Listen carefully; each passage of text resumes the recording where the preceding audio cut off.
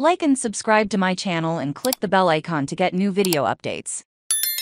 Stop ignoring Georgia. Calls for expansion of Tier 1 inclusion in Georgia, after continued U20 success ruck. Following the continued success of the Georgia U20 side at the ongoing U20 World Cups in 2023, calls for Georgia to enter first-tier rugby competitions are growing louder. The Maroons sit comfortably at the top of Group C, after a hard-fought 33-23 defeat by South Africa saw Georgia secure a landslide victory over Argentina in Round 2, and beat Las Pumas 20-0. And most recently the Junior Lilos was a clear winner against Italy, securing with 1-30-16 success to advance to the group stage. The ongoing debate over Georgia's status as a second-tier rugby nation has left the East Europe senior team trapped under the glass ceiling of the European Rugby Championship, with Georgia the dominant force within the competition, which many rugby fans and pundits believe should be opened up. There is an ongoing debate over the need for an annual promotion and relegation playoff game